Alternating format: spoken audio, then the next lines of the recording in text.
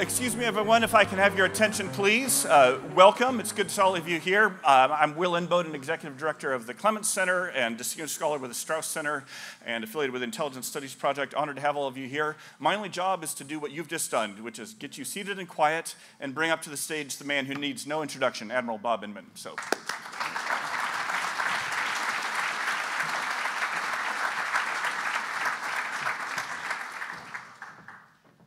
Thank you, Will, and we're delighted to see the size of the crowd. Even more exciting, if you looked, is what's going on down the corridor of the center. This is our first ever career day for potential interest in the national security arena. There are 10 different national organizations that have tables down attracting, and happily we're seeing students from all over the campus coming who've got some interest. You may wonder, why so early? Why now?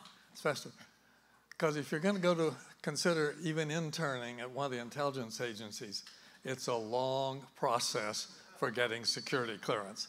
For those of you who are in the audience, enjoy what's going to be there, but if you're interested, the tables will still be open until 3 o'clock, so head down there. This is this effort that brings you here, product of the collaboration between the Clements Center, the Strauss Center, and critically the Intelligence Studies Project. And the LBJ School is happy to be a collaborating partner in all that. You're going to get the privilege of listening to true experts talk about where are we post 9/11. Tomorrow we will pause to remember 18 years ago. How many of you remember where you were? See, most hands. And of those that don't go up, they probably were 2 or 3 years old when that occurred. It's like the handful of us still around can remember December the 7th, 1941. Catastrophic event that's burned into your memories for the rest of your lives. So what do you do about all that? How do you respond to it? What are the strategies in place? Do they work? Have they worked? Will they work going forward? A lot of Americans have died at the hands of terrorists. Before 9/11 and increasingly afterwards as well, setting aside the close to 3,000 who lost their lives on 9/11. We've adapted, hopefully, to meet the threat. We're now at a period with a new strategy which doesn't lower terrorism as an interest, but in fact broadens the focus back to Russia, China, and terrorism along the way.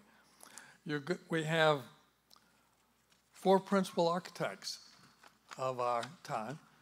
And I'm not going to give you their history because that's the role of the moderator, our esteemed Paul Pope, who will do that.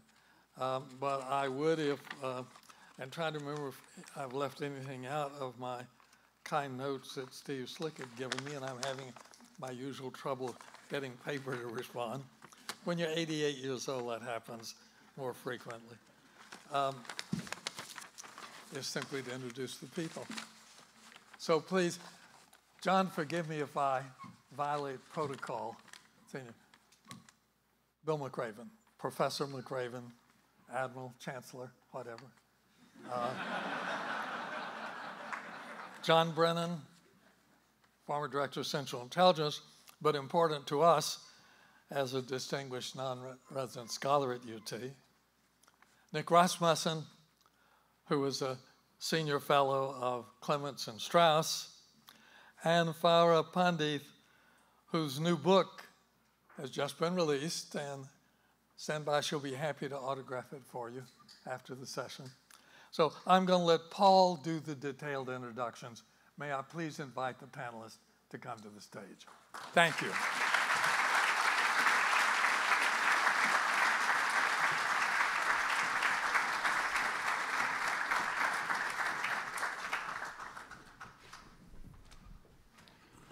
Well, good afternoon. As Admiral Inman said, we have a distinguished panel of architects of what we've done since 9/11, not just participants.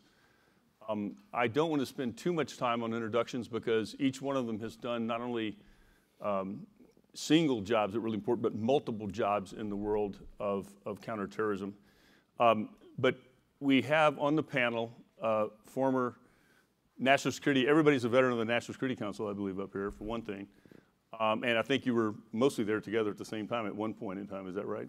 Close. So in addition to all the other important jobs that were done, they have that in that shared experience.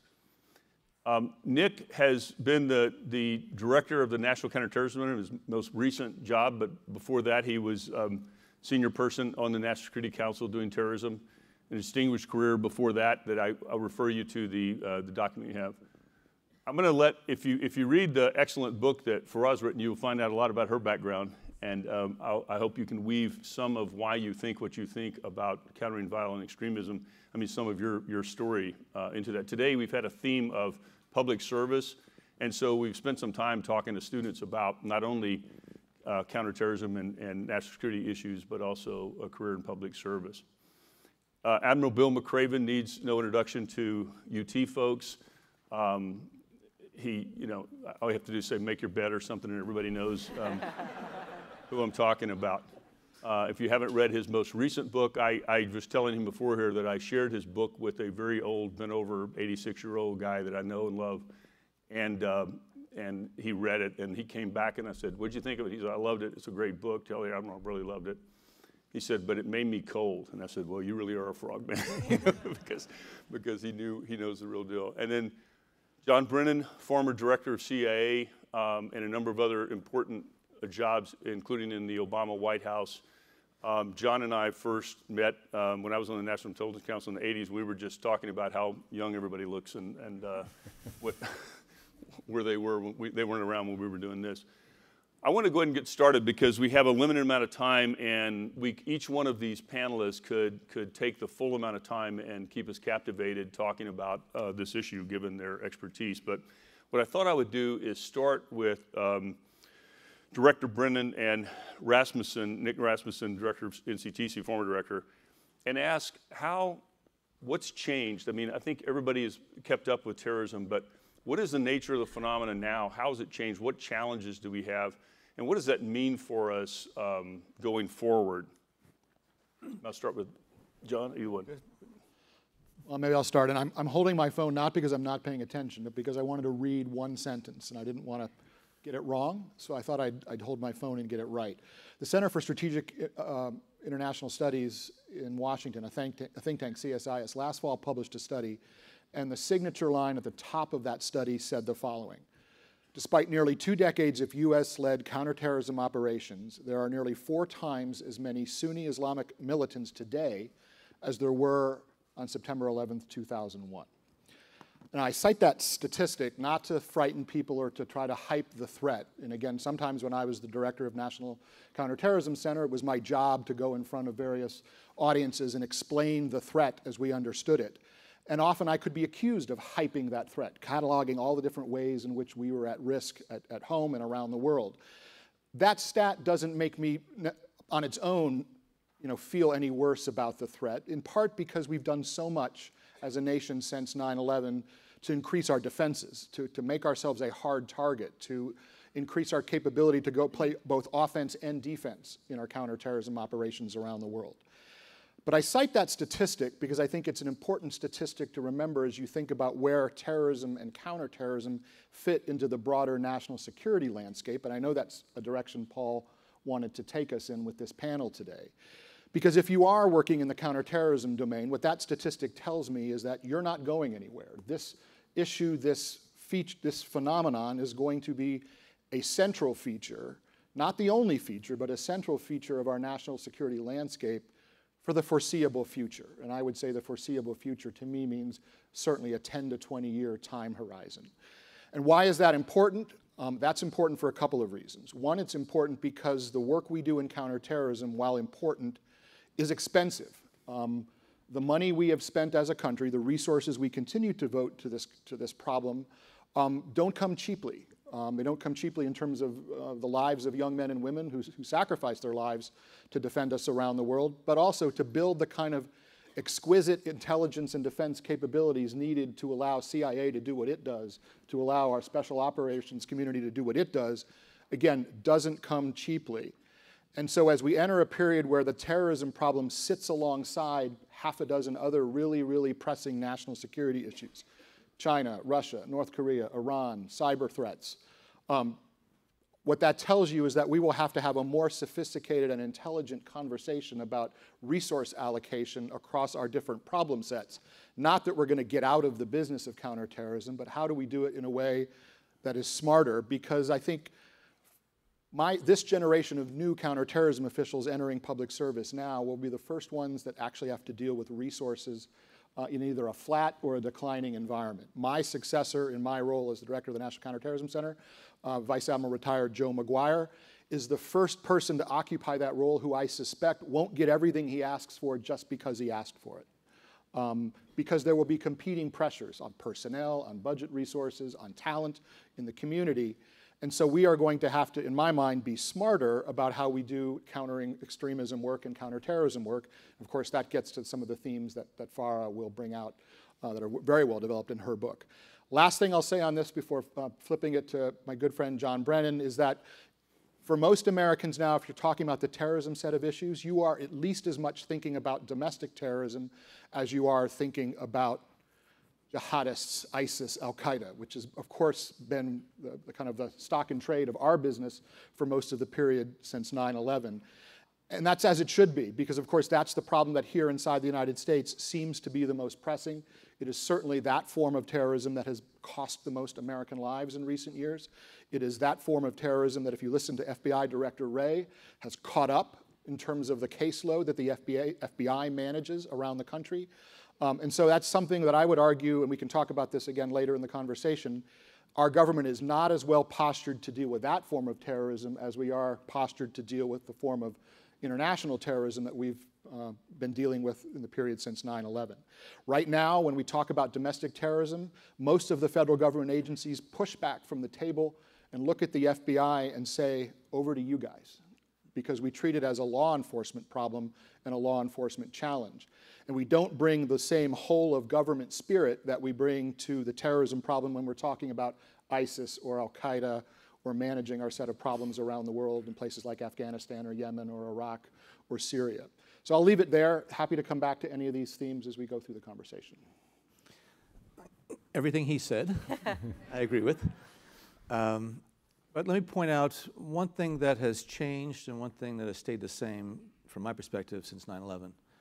One thing that really has changed significantly is that I believe it's much more difficult for terrorist groups to operate internationally now than it was back in 9/11 because of the tremendous advancements in intelligence collection and sharing, not just within the U.S. federal government, but with state and locals, but also with countries around the world.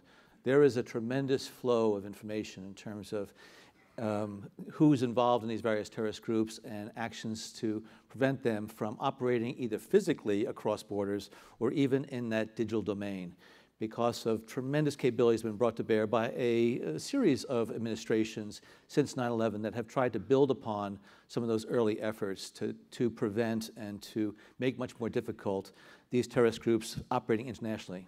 What has happened with some of these groups is that they have burrowed into some of the local environments. So, for example, Al-Qaeda in Yemen is engaged in basically a civil war inside of Yemen. They don't have, at least right now, the same extent of their international sort of objectives that they had before. They're consumed with some of the local issues, whether it be inside of Yemen or Syria, Iraq, or even places in Africa. So I just think that there has been great progress. Certainly this country is much more difficult for terrorist groups to operate in today, foreign terrorist groups, than it was back in 9/11. Not saying it's impossible, nothing is ever impossible, but there has been tremendous progress made. The thing that has stayed the same when I look out over the global stage that I was involved in, there's still, in many countries of the world, particularly in the Middle East, South Asia, Southeast Asia, Africa, tremendous amounts of economic deprivation, political discontent, social injustice, other types of things that are now being still repressed by governments.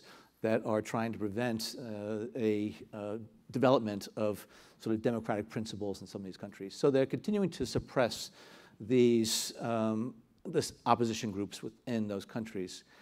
And similar to in the 9/11 period of time, the only available outlet for a lot of these individuals is to gravitate towards some of these groups that have a real purported religious foundation, extremism. When I was growing up back in the 60s and 70s and 80s, you had secular groups. You had Baathism and Nasserism and socialism and communism, and you had these efforts to try to, gain some type of political traction through the secular organizations. You look now throughout the Middle East, all those other isms went away. It's just, the extremism that is associated with those individuals who, again, purport to be trying to carry out a religious banner under, whether it be an Islamic banner or a Hindu banner or someone else. So as Nick was pointing out, I think we still have a lot of challenges out there, how to deal with the violent expression of these groups who are upset about what's going on because of the corruption, because of the political suppression that is going on in their countries. And too often, a lot of these individuals who, again, purport to be religious zealots are able to galvanize people in support of their aims and have a violent expression. And so, as was pointed out earlier, it's not just a question of being able to address the violent manifestations of this phenomenon. It is trying to understand and to address better those upstream factors and conditions that really contribute to that violent expression that comes out of those terrorist and extremist organizations. This is going to, I think, challenge us for many, many years to come. And that's why in the intelligence community and CIA and other places, yes, we need to keep thinking about what's going on with Russia or China, North Korea, whatever else. But the globe has just a wide array of challenges and groups that are going to try to advance their interests by using violence, in some instances, catastrophic violence if they can do it, something that the intelligence community need to be continuing working on and cannot think that we're past this challenge. Yeah, if I could just paraphrase a couple of things that came out of this. I mean, I think we have this fundamental contradiction that we have not had a major attack like 9/11 since 9/11, and yet we have the numbers that you're describing, Nick. And so if you read the national security strategy or the defense strategy, we have explicitly what we're referring to in the strategies said counterterrorism is not the top priority. So these other near peer states are the priority for defense. So with that in mind, I want to switch to sort of what do we do about it, or how do we adjust our counterterrorism policy, strategies, tactics, and that kind of thing going forward. And I thought I'd turn to Admiral McRaven first, and then Farad to talk to that. Yeah, thanks, Paul. Yeah, when I got to the White House in October of 2001, I was a Navy captain, just come out of Major Command, and I arrive on the NSC staff. And I'm given the job of being the lead author on the National Strategy for Combating Terrorism. So this was, we are going to defeat terrorism. We're going to defeat terrorism. I thought, okay, so I'm going to put my military strategy together and think about it in military terms. And in the course of pulling some great thinkers across the State Department, the intelligence community, National Defense University, pulled all these folks in, and we went through a lot. But the best advice I had was actually from a 34-year-old Harvard PhD who happened to be on the staff, the Homeland Security staff. And he said, you're thinking about it all wrong. He said, I spent a lot of time in New York City, and he worked with kind of disaster response in New York City, particularly fires. He said, you have to think of terrorism like you think about fires. We are never, ever going to eradicate all fires. We just aren't. We'd like to say that there will never be another fire again, but there will be fires. So how do you deal with fire security, fire safety in the city of New York? Well, one, you make sure that you address the conditions that cause fire, bad wiring, dilapidated buildings. You want to make sure you got smoke detectors in the event there is a fire, and then you want to have a fire brigade that can come and put out the fire. Think about it like that. And so when you began to think about, okay, look, let's accept the fact that there's never going to be a surrender ceremony on the USS Missouri. Now what we have to figure out is how do we address, to John's point, the underlying conditions, what's kind of causing the fires.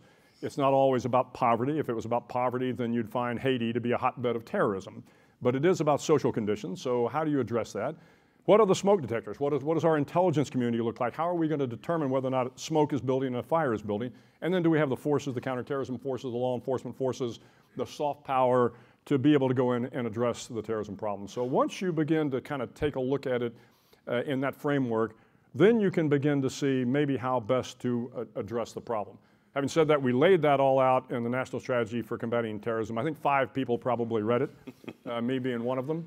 Having said that, I think it was a good strategy because a lot of it was about by, with, and through. It was about recognizing, we use this term, particularly in the special forces, the Green Berets like to talk about by, with, and through.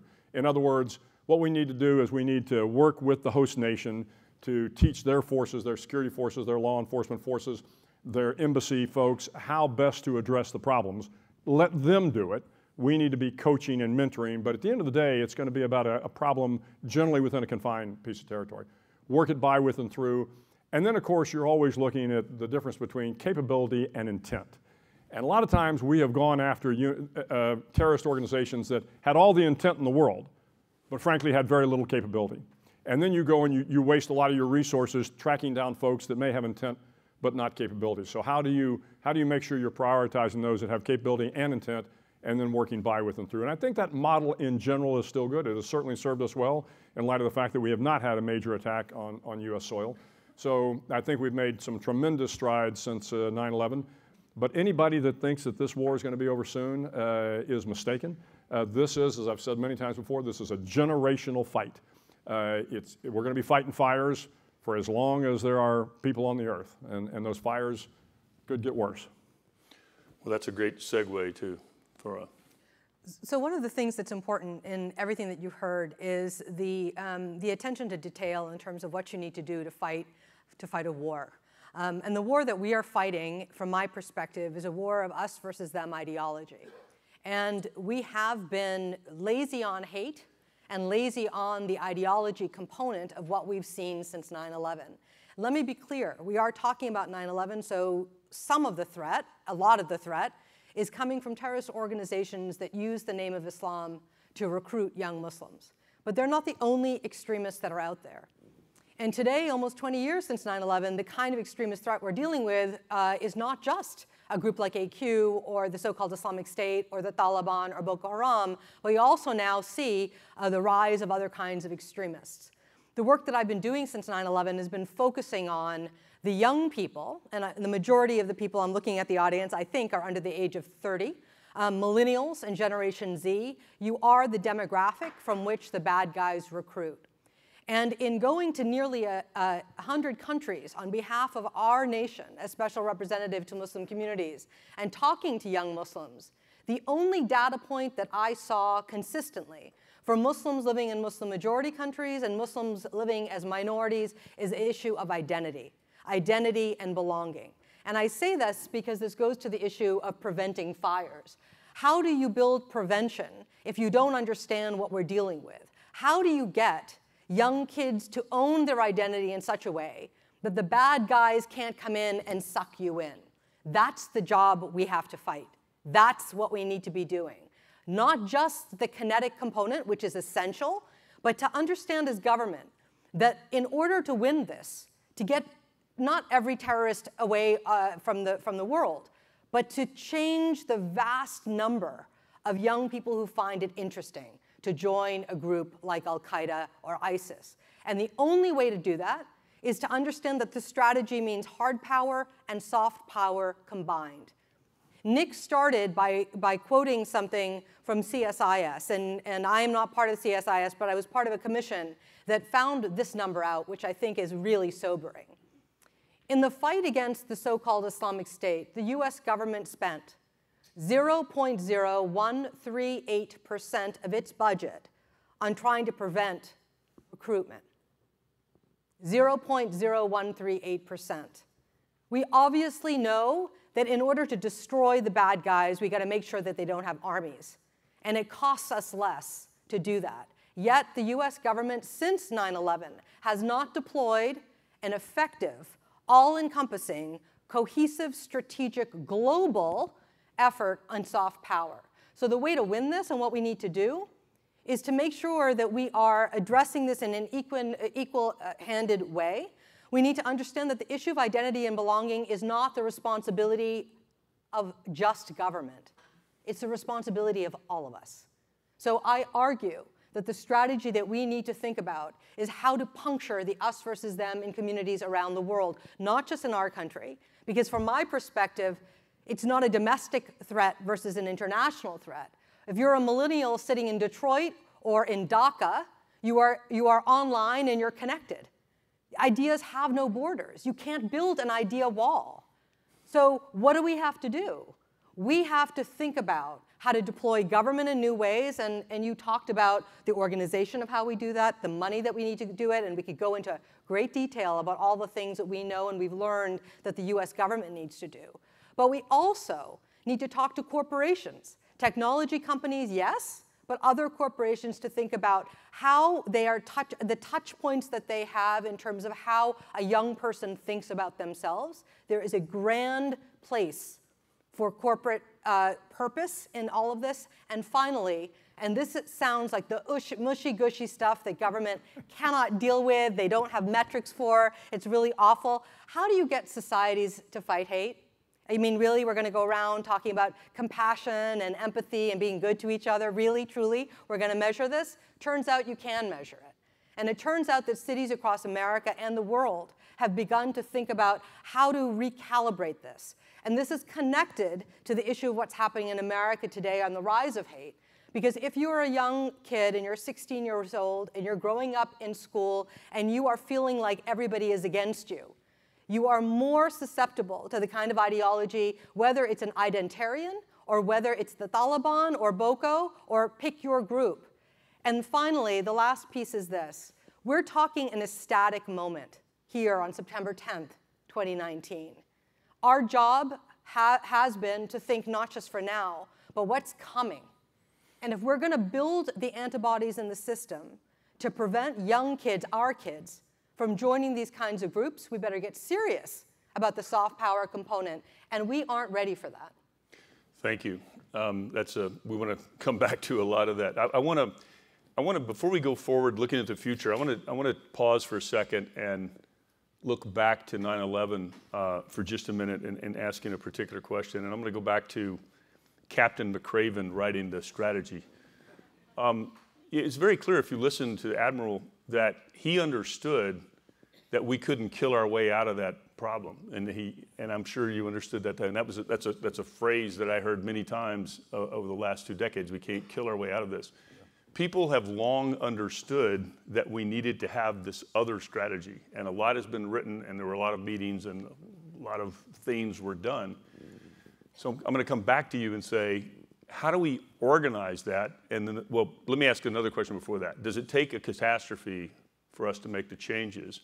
Or is this moment when we're re-examining strategy enough maybe to at least make some progress on that? And then second, how do we organize that in the government? And I want the others to comment on that, but I wanted to come back to you for your thoughts on it. I think that your immediate response as a human is, of course, a calamity is going to make everybody do everything right. And we have learned as Americans, time and time, and I'm not getting political here, I'm just giving you points. You would have thought after Newtown that we would have changed the way we think about guns, a little bit, okay? You would have thought after, you know, the fires in the rainforest decades ago that we would have learned how to handle that. We would have thought with a health crisis like HIV/AIDS that we would have been able to handle the bird flu in a different way. I mean, you know, we have had calamities, but our response system has been slow and it's been ad hoc. And it has not been a 24/7 machine. And so how we handle it today is not waiting, God forbid, for another 9/11.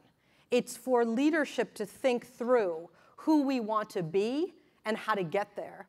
And I think that that is possible. I think that there are lots of innovative, smart, intelligent, well-meaning people in our government today who are capable of building that kind of long-term plan. It needs 2 things right now. One is leadership from the top that says soft power matters and puts their money where their mouth is. This is not just the executive branch. I'm calling on Congress as well when I say this. What were you waiting for to give money to the soft power components of our government. And then the second is, and this is with every plan that you build in the hard power domain, there is one person who wakes up every single day and knows where every satellite is, where every submarine is, where every troop is. There is no one in the US government today, and nor has there been since 9/11, who wakes up and whose job it is to know how to deploy soft power. That is unbelievable. You cannot solve this problem if there's no leadership. Thank you. I'd like others to comment on that. Nick, did you have some?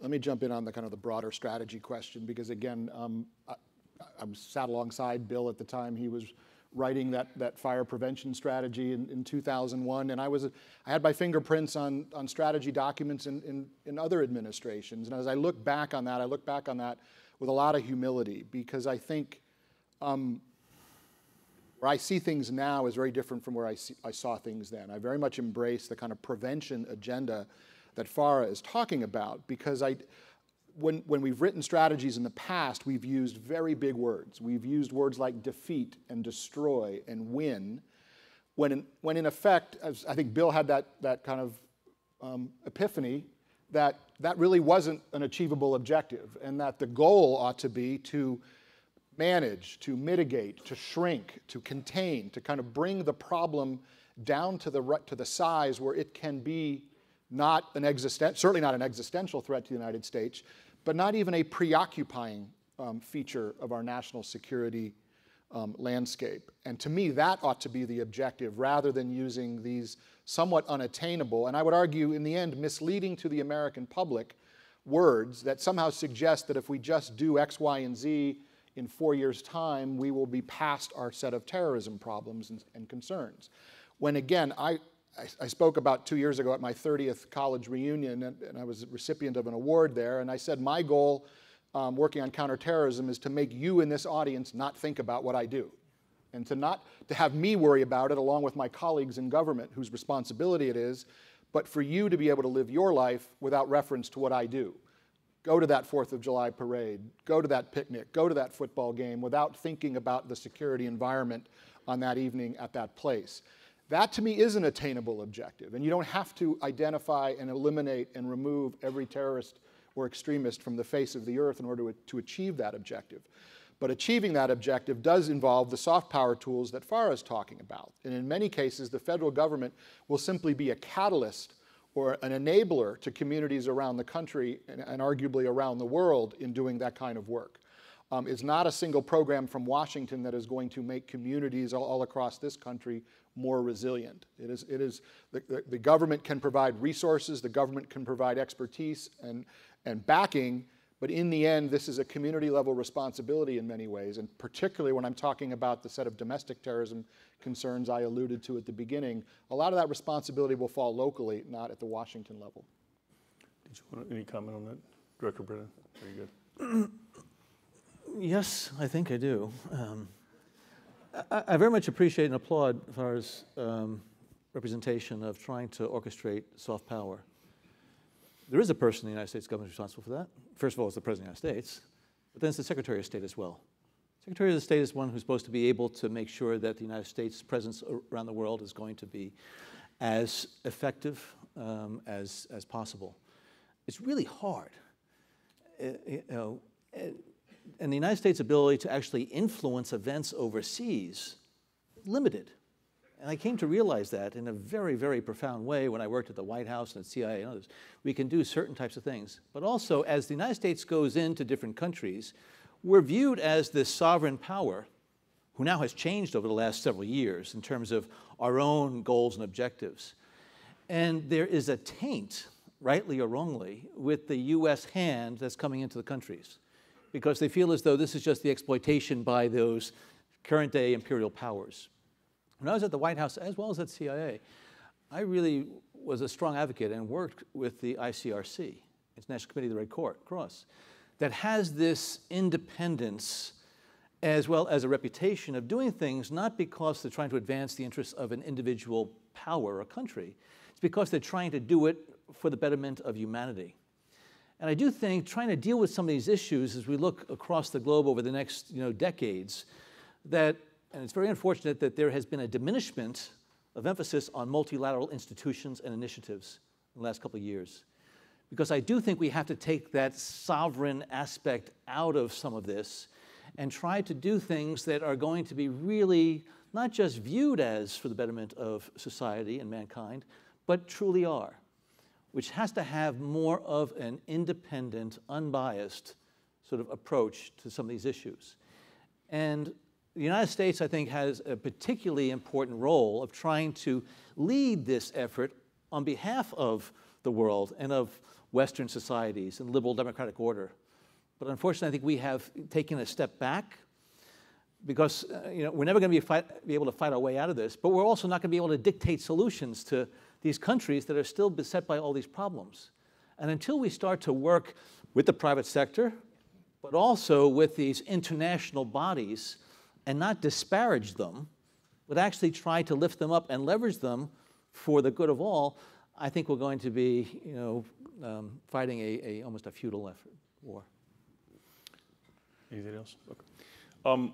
I wanted to shift to some individual agencies, and if Nick, if you want to jump in, please do. But NCTC sort of exists; it's got terrorism in its name. But if you're SOCOM or you're CIA, you've played a huge role in counterterrorism and still have a huge role to play. But then these other missions that we were talking about earlier come in. So how do you reconcile that? And let me start with SOCOM. Is the resource picture okay, or how do you approach that, Admiral? Yeah, one, I think the resource picture today is absolutely okay, but I want to get back to something Farah said, because frankly at SOCOM there is this expectation that we're a hammer and everything looks like a nail, and I think that is a very misleading view of the way Special Operations Command work. One, again, we have this Green Beret sort of culture, and for those of you that understand the history of the Green Beret fighting insurgencies, there's a lot of similarity between insurgencies and terrorism. And the insurgency model that we have used over the years that kind of comes from the British Malay model and others is actually a good model. You struggle with it in Iraq and you struggle with it in Afghanistan, but you understand that you have to have this balance between soft power and hard power. You have to go in, you have to build a relationship with the village elders or the tribal leaders. You've got to figure out how do you address the underlying conditions that cause the extremists to come in. So you're going to say, so where can we help you with wells and schools and building the stature of your community? But at the same time, make no mistake about it, the bad guys are trying to kill the village elders and they're trying to kill the tribal leaders. So somebody on the outside has got to be able to provide that security. That is hard power.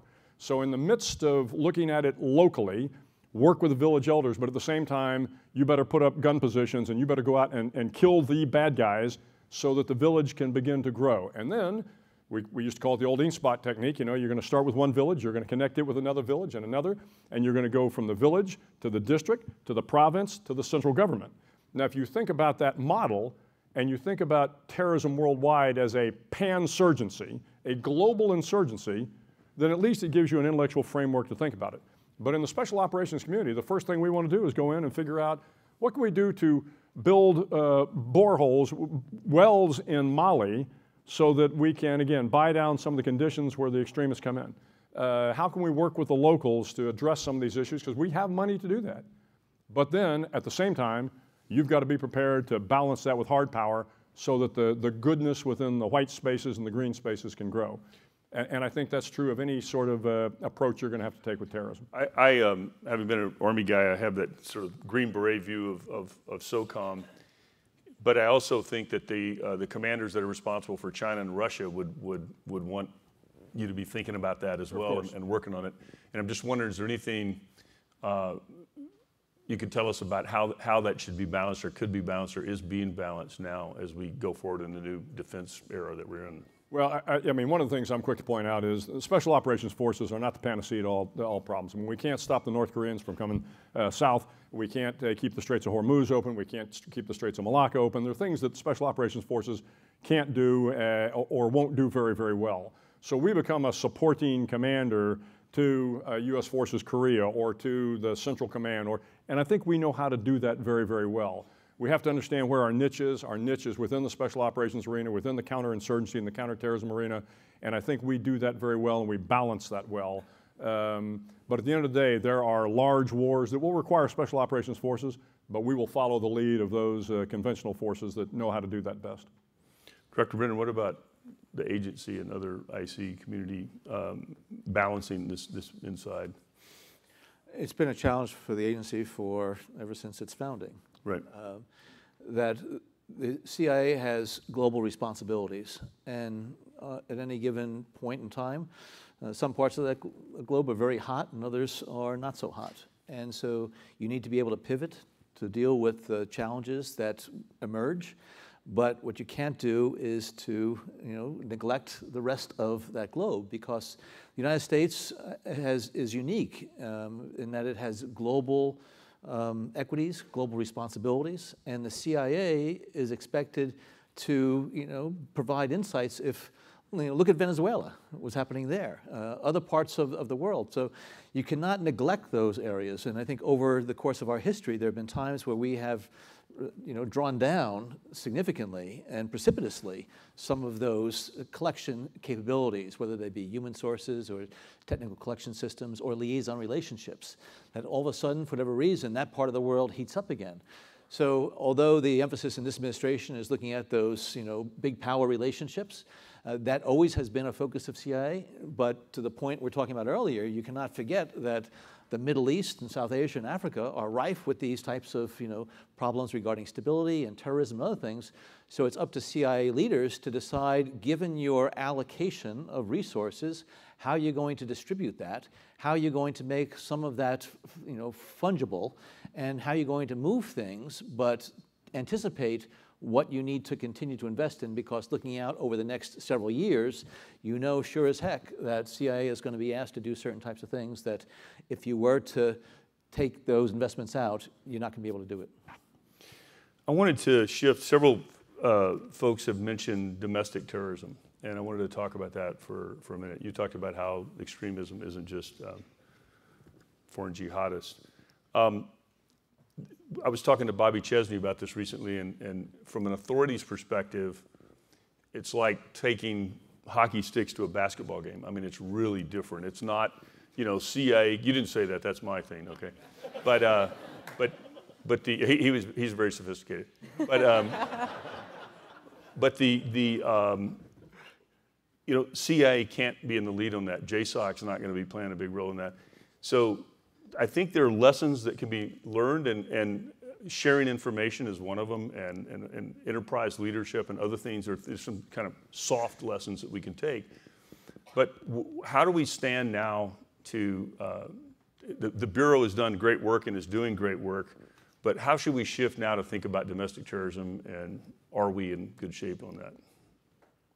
Well, I'll take a stab at that, because I have been doing some writing and thinking on this topic in recent months. And again, it starts from a place of huge admiration and respect for exactly what you just said, Paul, the FBI, because I think the FBI is the preeminent law enforcement organization in the world as far as I'm concerned. But my argument or complaint is certainly not with them. It has been with the fact that we've kind of left the playing field to them and to them alone in terms of dealing with this set of domestic terrorism concerns. And so how do we broaden that effort out so that it is a truly whole of government effort, so that you involve all of our domestic agencies, including agencies that wouldn't typically be involved in national security work, not just Homeland Security, which obviously is, but Department of Education, Health and Human Services, parts of our government that have reach into the mental health system at the state, national, and local level.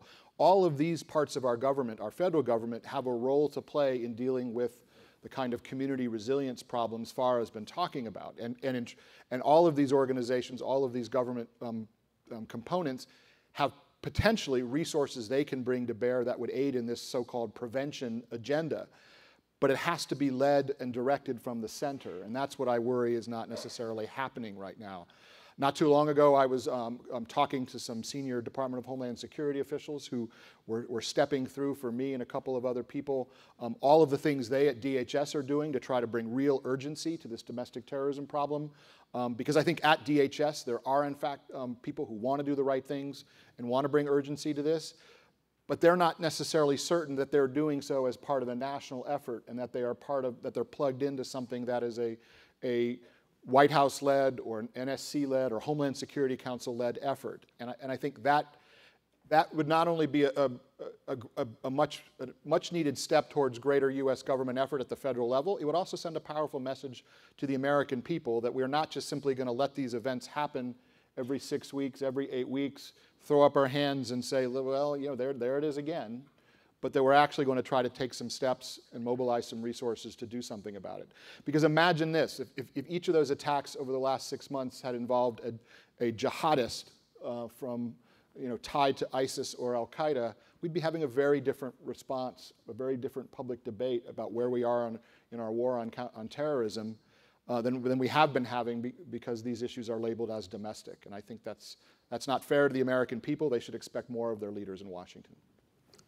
Well, there are a couple of things. One is on top of everything else that Nick talked about, one of the things that's also scary is that the threat isn't just staying as it is, right? These organizations are learning from each other, and even though they may hate each other, if you're a white supremacist organization here in the United States, you're looking at the playbook of the so-called Islamic State because you're saying, how did they use the online space to radicalize and sway people in a particular direction? It sounds absurd, but if you're a bad guy and you want to learn how to do things and do it well, you go to the successful models that are out there. So we're looking at a threat today that is a 50-state problem. And in 2016, I mean, I would turn everybody's attention to the fact that there is, in fact, the CVE task force that Jay Johnson put together came up with a 50-state plan that does all the things that Nick just said about different parts of government taking part in this, thinking about this in a cohesive manner, not just looking at isolated parts of America in terms of what's happening, and importantly, not just isolated parts in the world that people think, oh, you know, that's dangerous and that's dangerous because, as I said, ideas have no borders and they're connected. The other thing that I think, you know, when I think about the solutions here that are, by the way, at our fingertips and are affordable and available right now, I think about something that Mr. Brennan was saying in terms of the localized communities. This isn't a top-down effort only. This has to be from the bottom up because the nuance and the very particular influence at a particular city or neighborhood makes a difference to how people absorb who they are, their identity, their belonging to that space.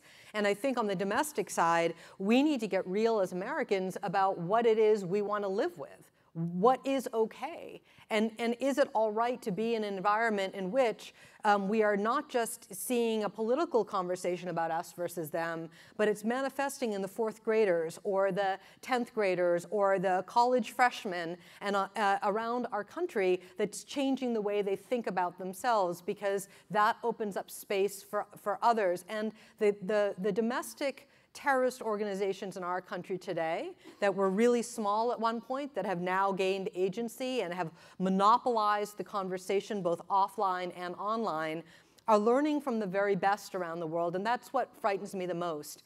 Because like some of the groups that learned from the horrific events on July 22nd in Oslo, you will see things that begin in America make a difference to another part of the world, and then we will be the country that we will turn into the Saudi Arabia of the world on this kind of threat, because we will have seen it grow, spread, mature, and radicalize in a way that we had never seen, and it's having an effect in pick your country somewhere else. We haven't thought through what that's actually going to even mean for us. So when I look at all of this, I see a dangerous moment in time, but I think there is an opportunity, Paul, that we are not talking about, and that is, I think the vast majority of Americans believe in who we are as communities of diversity and the strength of what that means.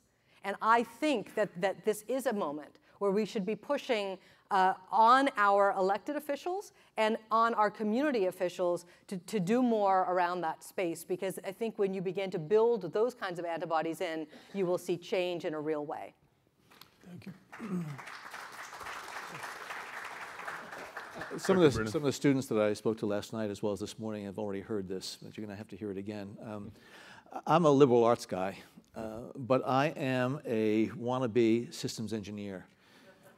Because during my period of government, I came to realize just how big and powerful the United States government is and how unwieldy it is as well.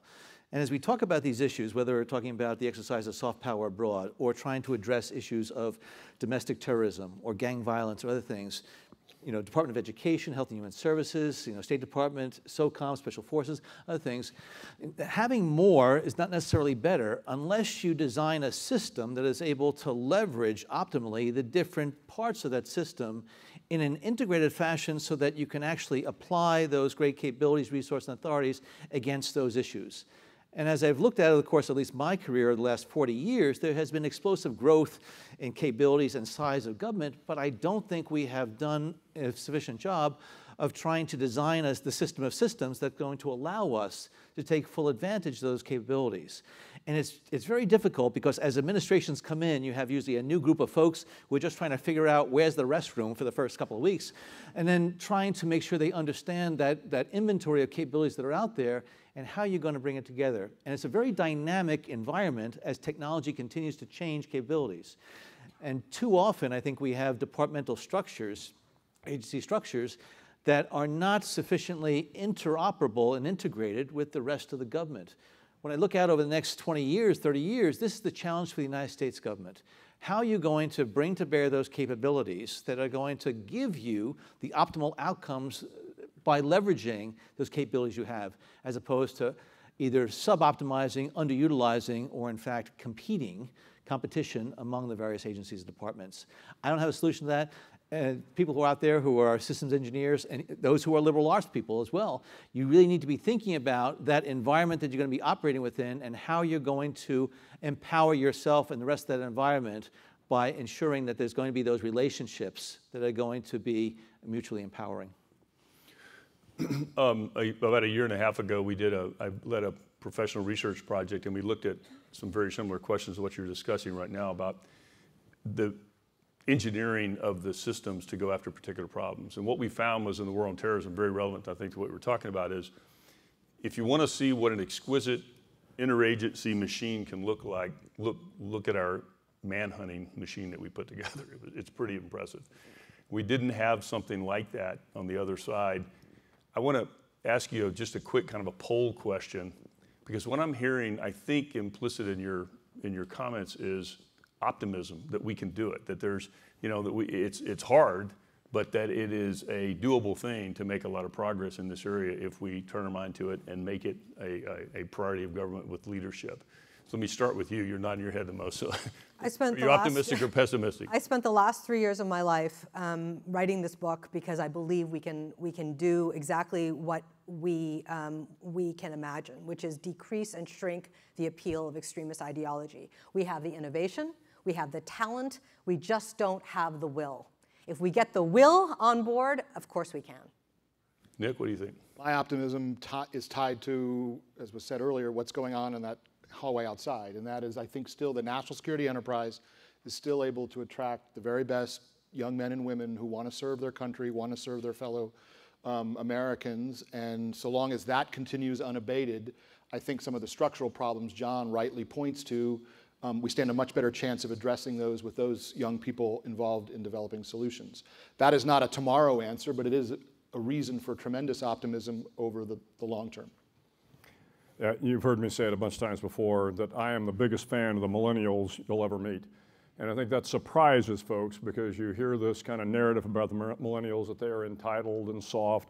And I'm quick to point out that you never saw them in a firefight in Afghanistan, or you never saw them going to school here at the University of Texas at El Paso or Rio Grande or Austin. This is a remarkable generation of young men and women. And you take a look at how they mobilize when they get upset. You look at the Parkland shooting, and whether or not you agree with the politics, imagine how they came together to march on Tallahassee, to march on DC, because they felt passionate about something. I mean, this is a great trait in the young men and women that are out there. My concern, and you've heard me say this before, I'm often asked in settings like this, what's my #1 national security concern? And people always think I'm going to answer that North Korea or Iran, and it's the same every time. It's K through 12 education. Because if we don't get K through 12 education right, then we have all the problems that Farah is talking about. Because if you're not addressing the issues at that level, when they're starting in first grade or kindergarten on up, then one, we won't have to worry about national security because we won't have anybody that's thoughtful enough to think about the hard issues. So we've got to get K through 12 right. We've got to put the effort into there. And then we've got to empower these young men and women that are part of the millennials and Gen Z to do what they are going to do so very, very well. Brennan, As a wife who is focused on 0 to 5 education, I would say don't discount those before they even get to kindergarten, because True. especially in inner cities and other places, you need to be able to make them compete. As a grandfather, I can't help but be optimistic, because I want to make sure that my grandchildren and my grandchildren's grandchildren are going to be able to take as much advantage of this great, wonderful country that I have been so privileged to be a part of for many years. But I'm also very much of a realist. And I recognize that the challenges ahead of us are formidable, and they're serious, and some of them are getting worse.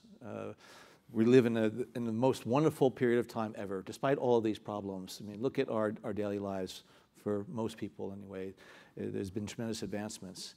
But there's still a lot of problems and issues that are out there, which is one of the reasons why I tend to get my Irish up when I talk sometimes about the politics in Washington, because I am just appalled at how politicians on both sides of the aisles are just focused on partisan agendas and trying to advance the interests of themselves or their parties, as opposed to doing what's in the best interest of this country. And until we get that right, until we fix that, this government is going to continue to be dysfunctional, and we're not going to be able to deal with these challenges as effectively as we need to in the future. And so I'm hoping that there's going to be a realization that this partisan fighting needs to stop, and that we need to come together as a country. I know that sounds sort of, Pollyannish, but until we do, we're not going to be able to make progress against any of these issues the way we need to.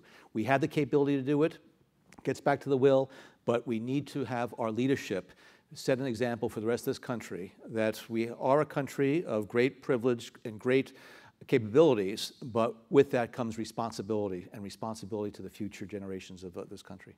Can I jump in on just one piece of that? Because one of the encouraging trends, there aren't many encouraging trends in politics these days, but one encouraging trend you have seen is younger professionals, say mid-30s, who've had experience working national security problems, are going into politics. They're wanting to bring their talent home and actually do.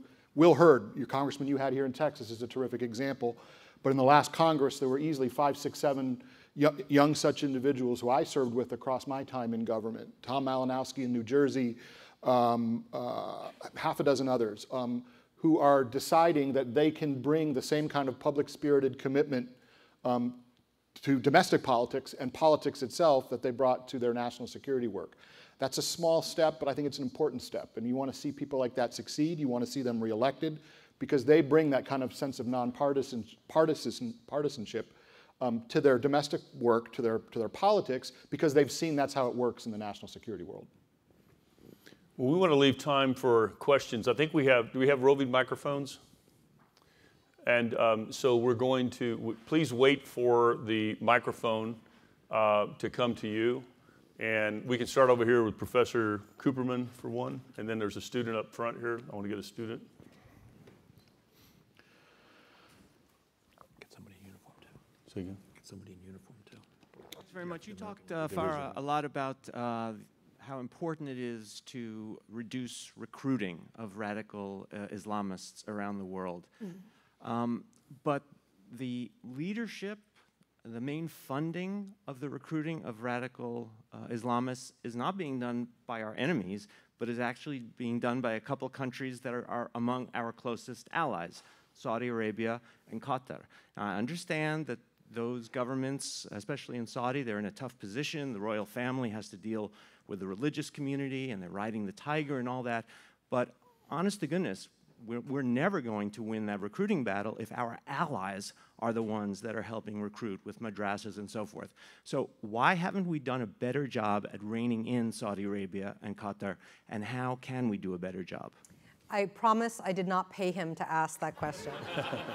There is an entire chapter, in fact, the longest chapter of my book is called Plague from the Gulf, in which I go through what I saw with my own eyes in, as I said, nearly 100 countries around the world, When I was at the Department of State, it was impossible for me to speak candidly about what I saw, despite public reports on schools that had been funded and other things. What was very shocking for me was that many of my colleagues knew, because they too were seeing what I saw, but it was impossible to create the momentum to make Saudi Arabia stop.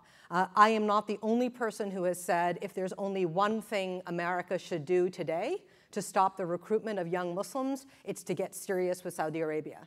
If we did nothing else, and I say that in my book very candidly, not because I'm trying to blow up a relationship with a partner that has been a partner in many ways and has been useful in many ways, but it is impossible for me to see fellow Americans put on uniforms and go to another part of the world to fight when the ideology that they're fighting started because of a country that is saying that they are our friends. I just can't bear it.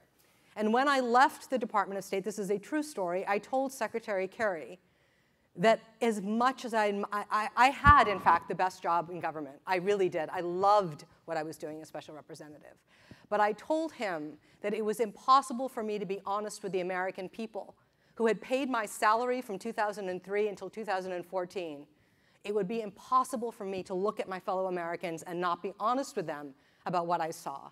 So I call it out in the book. And I think that I am not calling out a requirement that we are not friendly with Saudi Arabia or we don't do commerce with Saudi Arabia. That's not what I'm saying. I'm saying on this issue of a 40-year endeavor with billions of dollars spent in many different capacities, it isn't, I wish it had only just been the schools, my friend. It is far more dangerous than that. It is about the way they translate the Quran. It is the way they have eradicated cultural history around the world. Hitler did this too. It is a great technique. If you go into a country and you wash away what came before, you replicate and you tell people who you are and what you need to believe. It is the idea that there is a monolithic Islam when everybody in this room understands that Islam has been on this planet for 1,400 years. It is diverse. And it is also important for us to understand that even though the Treasury Department has done an outstanding job in bringing back on the terrorist finance piece, there is still Saudi money that is going around the world through different channels that is building out an opportunity to do these things. I could go on for a long time. But the point here is that it isn't just me who has seen this. And I state in my book, and I urge you to even forget if you don't want to read my book, take a look at the bibliography and take a look at some of the scholars who have spoken about this. If it had just been since 9/11, that's one thing. But it is very hard to sponge away 40 years of an effort that has been unbelievably successful around the world. And there are countries right now that we are looking at who are seeing young Muslim populations that believe that the only way to be Muslim is to be one thing. And the best strength that America has in fighting the kind of radicalization that we're dealing with, that I dealt with, is to promote not one kind of Islam, not the Sunni Shia stuff. It's to say, we as Americans have no right to be talking about what is pure Islam. We don't do that. We don't do that with Christianity. We don't do that with Hinduism. We don't do that with Buddhism. We are certainly not going to do that with Islam. But what we do say as Americans is that people should have the right to practice their religion freely in any way they want to express it.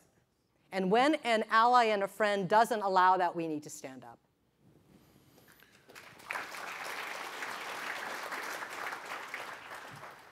Good to see a great Naval ROTC contingent here today. Thank you, sirs. So my question is for all the panelists, but in particular for Director Brennan and Admiral McCraven. The DoD has obviously made the decision to go forward with standing up Space Command, and I've seen estimates on the low end at somewhere around $500 million. Less conservative estimates in excess of several $billion. My question specifically is this: do you see that as a potential complication in our efforts to fight terrorism globally, or perhaps are there some opportunities to leverage the new assets and technologies that will come from a Space Command to help the effort to fight terrorism? John, this sounds like yours. That's right up your alley. Yeah, well, I mean, the fact of the matter is we have a limited amount of resources. So anytime you're going to add something to it, something's going to have to come off the table. So I think, you know, as we're looking at the impact of Space Command on the CT fight or domestic terrorism, or whatever it might be, certainly there's going to have to be a give and take. I mean, the fact is the Air Force does a pretty doggone good job right now of taking care of space. You know, Bill McRaven's personal opinion is I don't see the need for a Space Command. That's not to say we don't have a lot of interest in space. We absolutely do. And we need to have people that are focused on it full time. The idea of a subordinate space command or a combatant commander that runs space, I guess that makes some sense, as long as that individual still continues to focus on, again, that environment. But again, they're going to have to be linked in very tightly with the broader Air Force, Army, Navy, Marine Corps, et cetera. So if it had been up to me, I would say I don't think we need an entirely new space service, if you will, or space agency, space service. But somebody that focuses on space, I think that's okay, but it will come at the detriment of something else we're doing. That's just the way it always is. Professor O'Connell down here. Sorry, get back to you.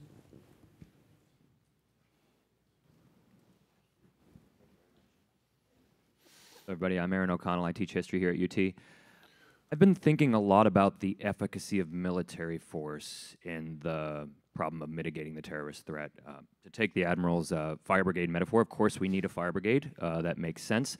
But if that fire brigade is foreign funded, if that fire brigade involves foreign firefighters, I'm wondering if that increases or decreases the us versus them problem we have in many of these countries where people don't trust their governments, don't feel it's serving them, don't feel it's there for them. And when the fire brigade actually involves the taking of life as opposed to just putting out fires, then naturally it's going to have spillover effects on how people think about their government. So I'm not just thinking about here the terrorism, the actions of our special operators who occasionally kill terrorists, but the whole provisioning of defense articles and services to Egypt, Saudi Arabia, Pakistan, Afghanistan, the very countries where we see serious terrorism problems. So can I just ask the panel for comment on the efficacy of military force, not just in its usage, but in building up the security services of the very countries that these insurgents are rising up against, and indeed they're growing in number? Yeah, well, I mean, it's always a complicated problem. Again, you have to take on a case-by-case scenario. So certainly if we are building up the resources of a country where terrorism is really an insurgency or a civil war, Yemen or someplace like that, well, then you're going to have problems. But the fact of the matter is most of the folks that we are allied with are putting their lives on the line just like our American soldiers are. And I was the commander of the NATO Special Operations Force. And 19 different nations were part of the NATO force that went to Afghanistan. We could not have fought in Afghanistan without our great allies from NATO and the United Arab Emirates. And we had, you know, a whole host of Arab and Asian partners that were part of this kind of larger allied force. We have to have those folks, not just for the war on terrorism, but these alliances are critically important. I'm a big believer in NATO. And I will tell you why. It is not just that we have had this long-standing relationship. You know, when 9/11 happened, the NATO immediately invoked Article 5 of the NATO Charter. But what I'm quick to point out is that I don't think it had anything to do with Article 5 of the NATO Charter. I think what it had to do was, hey, for 60 years at that point in time, we had been allies and friends and had relationships with our European partners, and with our Australian partners, and with those that decided to join us in the fight against terrorism. So when we look at these alliances, these crucial alliances around the world, it is not just about a piece of paper, it is not just about a treaty, it is about our values and what our values mean to those people that are part of this broader alliance. We can't fight the war on our own. We're not always going to get it right. You know, invariably we're going to help out a country that turns out to be deceitful and bad, and that was maybe the wrong move. We're going to make those mistakes. But I think, in general, these alliances we have are absolutely crucial to fighting the war on terrorism, the war against whether we have to fight against North Korea, whatever it happens to be. We've got to build these alliances, but they have to be built on mutual trust, on friendships, on personal relationships, on values. If we don't build them on that, they will collapse the first round that comes downrange. Just like the U.S. military, the CIA has relationships with maybe over 200 intelligence security services around the world to empower them, to give them capabilities so that they can take care of the challenges that they face. But as importantly, if not more importantly, we try to make sure that we help professionalize those services. Explain to them what their responsibilities are as intelligence officers, make sure that they have appropriate respect for the law as well as humanitarian issues and other things, and try to make sure that they understand that their relationship with us is dependent on their ability to follow through on those commitments that we expect from them to be an intelligence service and not to be just an instrument of an authoritarian regime that's going to suppress and kill their citizenry. We have time for one more question. I'm going to get, you're a student? Good. Tell us what you're studying while the mic comes. Hi, my name is Jonah. I'm studying history and Arabic at UT Austin. I'm curious, I had a question for you, Ms. Pandith, about American information operations and social media strategy. I'm wondering, how can the federal government endorse a bottom-up social media strategy?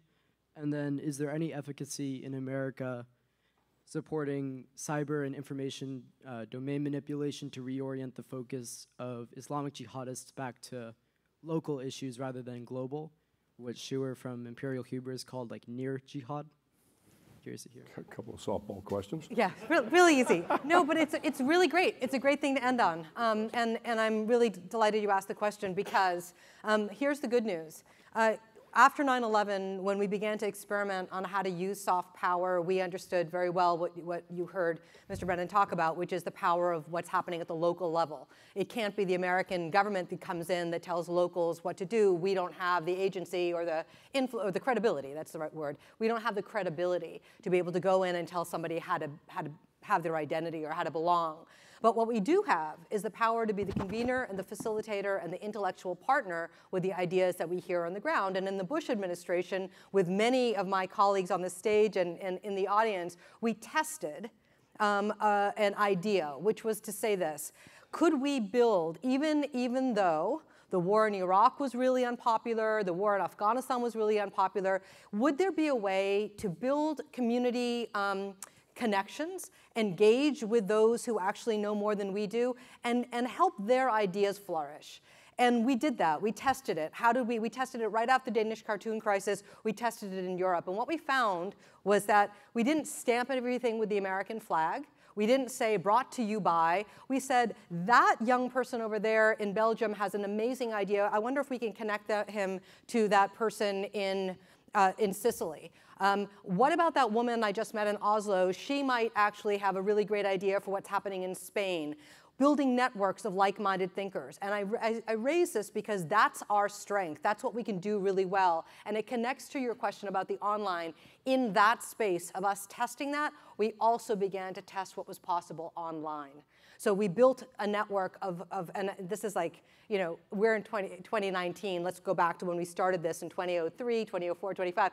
There was no big Facebook, Twitter, all that kind of stuff. But what we did is we tested ideas from communities to say, what do we need to put in an online space that will help a young person that goes, how do I, in a moment today, how do I go to Syria? How do we move them away from getting the answers right there? Who began and drove that process? It was the USG. We began to test and market ideas, not because we're super smart and we're the only ones in the world. It's because we were willing to take risks with ideas that came from outside of the halls of policy and the halls of academia. We went to communities themselves and said, what you want to do. So today, in 2019, we have lots of examples of what we should be doing in an online space. The problem and the reason why you're not reading about it is because the two words we haven't used today are tempo and scale. We have ad hoc programs that we have tested all over the world, but we have not done it in real time, 24/7, so we can measure and see the impact. And so I would say to you, it's a promising adventure to think about what might be possible, because there are many people that are your age that are looking at the online space on how to stop the appeal of that ideology peer-to-peer. Whether you're using former extremists, whether you're using new content that comes from influencers, and working hand in glove with technology companies, so the algorithms move you in a different direction, or you're experimenting in a way that, I mean, we don't have enough time to talk about, but that are specific to slices of community. Can I just say one more thing? Culture, we didn't talk about that word.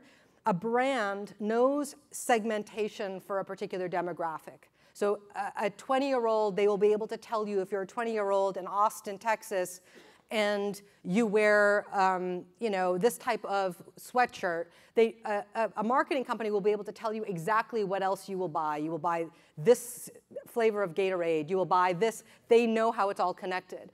We can use that kind of cultural data in the online space to specifically say that that girl in Oregon who searched for ISIS, we can get her offline in such a way that she won't find a bad guy on the other side of her computer.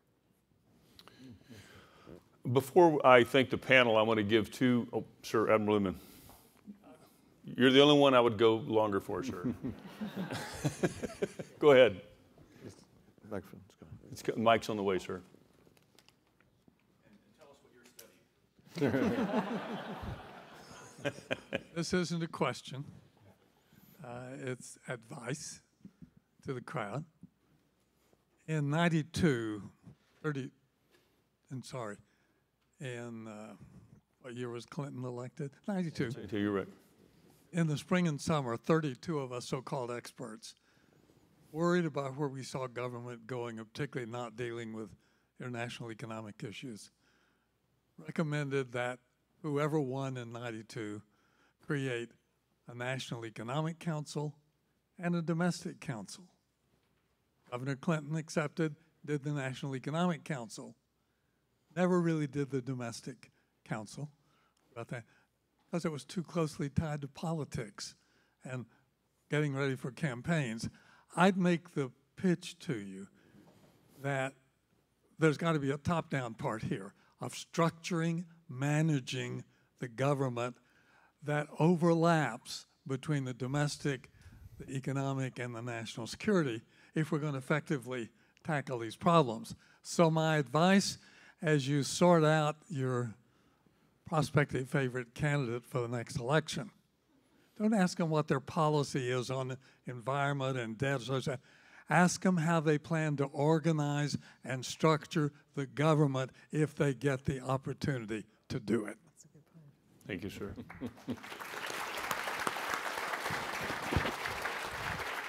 So I'd like to make two sort of public service announcements. First, to plug a presentation that we're going to have this Thursday by General Vince Brooks, who will be speaking, who's here with us today, who will be speaking on the situation in Northeast Asia and Korea in particular, if they have that right. Is that at Bass Lecture Hall? And the second thing is to say that Farah will be signing her book out there in the lobby, or over here, I'm sorry, right over here, excuse me. And you're welcome to come up here and purchase one and get it signed. Now, help me in thanking this esteemed panel and for the time they've given us today. Such a pleasure. Thank you. Thank you very, very much, sir. Thank you, sir. As always, man. Paul, thanks very much as always. John, thanks. Appreciate it. Thank you so much.